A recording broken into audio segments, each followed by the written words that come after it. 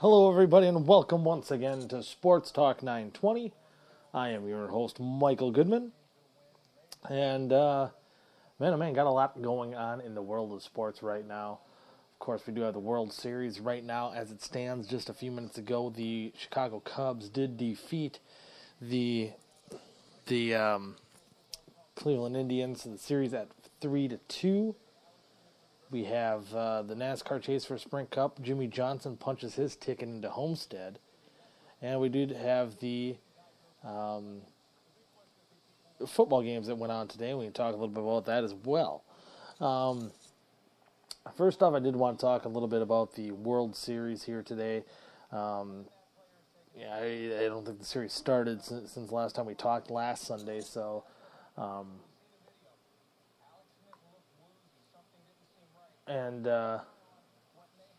I just watched the hit on Alex Smith today when they defeated the Colts. But anyway, going into the series, going into tonight, the Cleveland Indians did have a 3-1 game lead. Could have potentially ended the World Series tonight. Just fell short, losing 3-2. And again, that currently reflects the series that they lead at 3-2. And it's just kind of funny, too, that no one, I think, really gave the Cleveland Indians any chance of winning it. I think a lot of them thought that the Chicago Cubs win this series in 5, maybe 6 games. And really the Indians were one that could have almost done that themselves. Not many people gave them a chance, but I mean, somewhat understandable at one swing of the bat, too, because this Cubs roster is so stacked. You look top to bottom, pitching, hitting, and even in that series they won against the Los Angeles Dodgers, maybe not hitting the best in the postseason, but they do what they can, when they can, I guess. They've had some pretty strong showings, some pretty strong outings in a few of the games, and it's kind of how it usually went for the Chicago Cubs so far this postseason. They'll lose a game 1-0, and then they'll go on and win the next game 8-3, something like that. I mean, although tonight being a relatively low scoring game, something that I think maybe the Chicago Cubs need, and I still think they, if this was reversed, if the Indians were down 3-1 and even winning Game 5, I still would say that it's unlikely that the Indians, albeit going home, would be able to win the World Series. But I think the Cubs can still do it.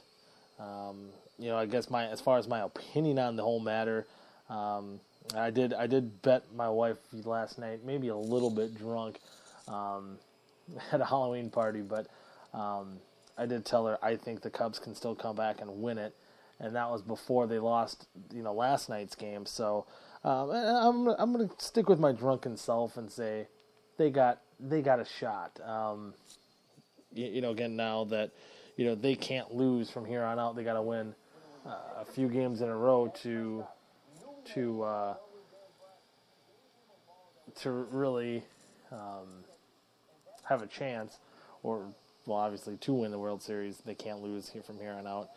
So we'll see what happens. I was kind of hoping that if the Indians were going to win it, they were going to win it tonight and in Chicago.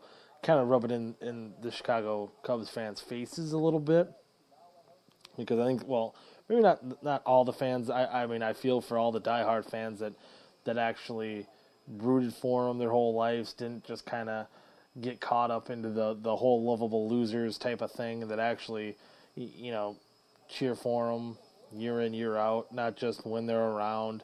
I've seen a lot of that popping up. This is for the ones that have been there, over the past few years when the Cubs were struggling and even towards the bottom of the NL Central. But that's not directed towards you. But I think those people that, I think we kind of seen the same thing back when Boston won their World Series, back in 2004. reverse the curse.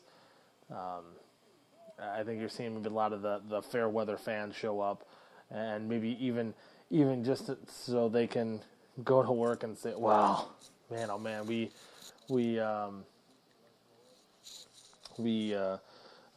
lost another one," just so they can kind of complain for a little bit and move on. But another thing too, Joe Madden tonight made a pretty risky. Well, hold on. Ooh, excuse me. Pretty risky proposition here tonight, making Chapman pitch 2 2/3 innings to preserve that lead. And while it's it did work tonight, and they do have a day off, still could be something. Maybe just wearing them out just a little bit more than maybe you have to. But we'll see how that works in the end. It's some of those moves like that. He'll be a genius if it works 150%, or he'll be a dumbass because it didn't ferment to the way he probably wanted it to be. But we'll see what happens. The last 2 games of the series will be Tuesday and Wednesday, and we'll determine who the winner is of the World Series in those 2 games. In NASCAR, one of the new rules, too, that came out this week, and I'm really a big fan of, is now that they will not allow any. I better get this right, because it was kind of the wording was, I think you're limited to five races if you have 5 years or more of experience. Otherwise, I think you can race in about as many races as you want. So it's limiting the amount of races that these guys like Kyle Busch, Brad Keselowski,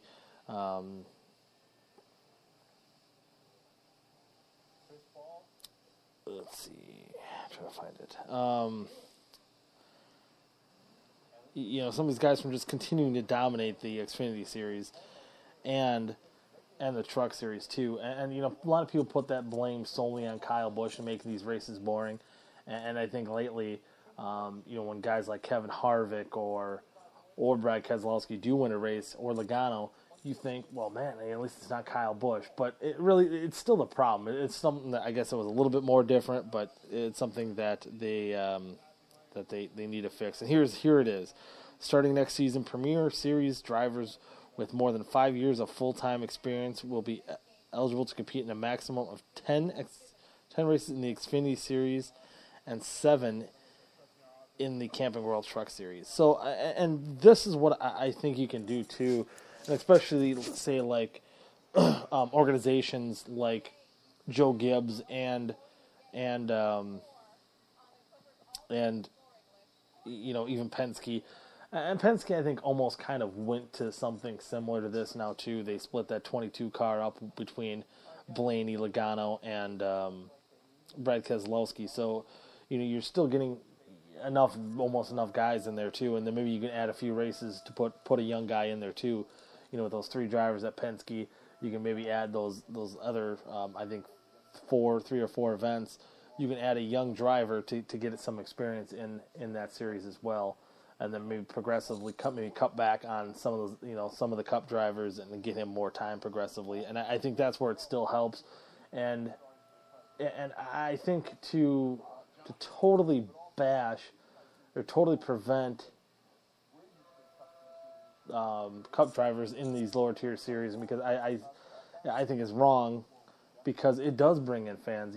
Ever since I remember watching the old Busch series back in the mid early to mid 90s, I always loved to see when Dale Earnhardt Sr. was out there, and I think if you look back then too, I think one of them was a lot of it was that some of these guys worked on their own cars. I think Dale Earnhardt ran for himself, DEI. Ken Schrader, I believe, ran his own team too back in the 90s.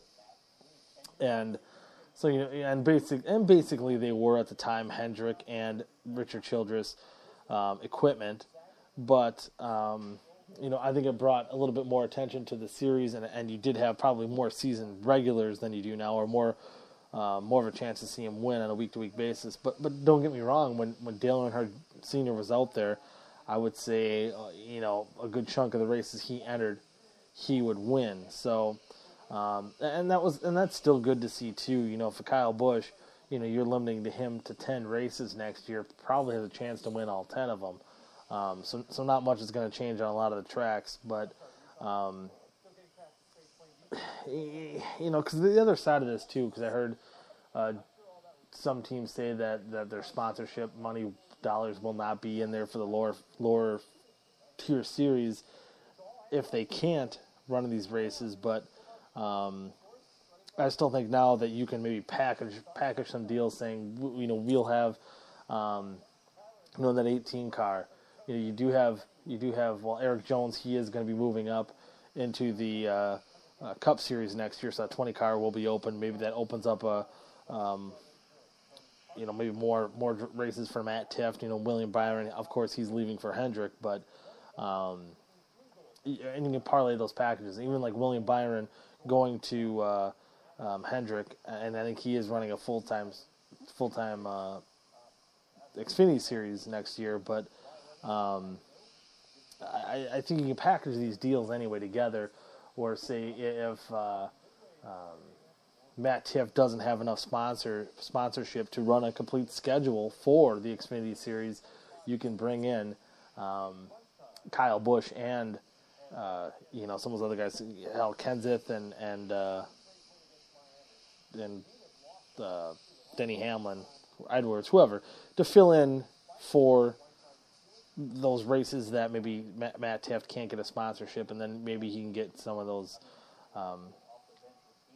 other races filled in, later on in the season, or whatever have you. I mean, you think about it, and this, I think, phenomenon where the Cup drivers started really invading it, really started back when Kevin Harvick did it back in 2001, where he went into that season, going for the Busch Series championship. But of course, that all kind of changed when Dale Earnhardt passed away, and kind of maybe bumped up his progress a little bit more, because if you remember, he was supposed to run in 5 races that year in the Cup Series in the number 30 American Online car, which was eventually taken over by Jeff Green, who did win the Busch Series championship the year before.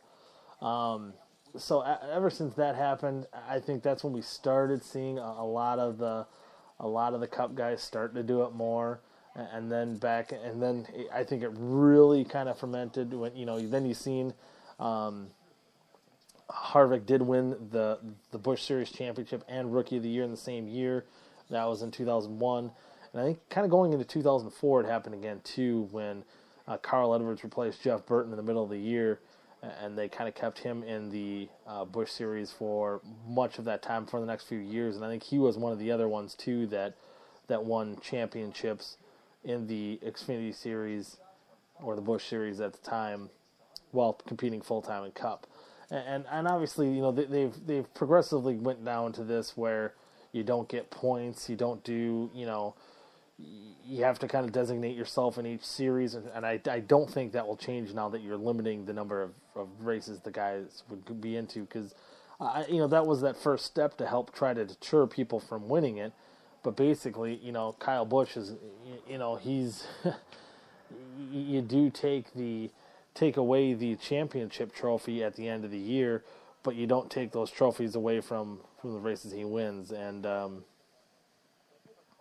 this is probably one of the only ways to do it, and it'll be interesting to see how it plays out, because I think if some of these teams, these Cup teams, especially the bigger teams, again like Gibbs and Junior Motorsports and stuff like that, they have Cup guys that can easily, quickly, and fill in, through it. Basically, they have the means to fill in the whole season for Cup drivers if they really wanted to. But it's going to be interesting to see. Are we going to see some races, when there's, say if it's at Dover, and they're both series are there that weekend. Are we only going to see maybe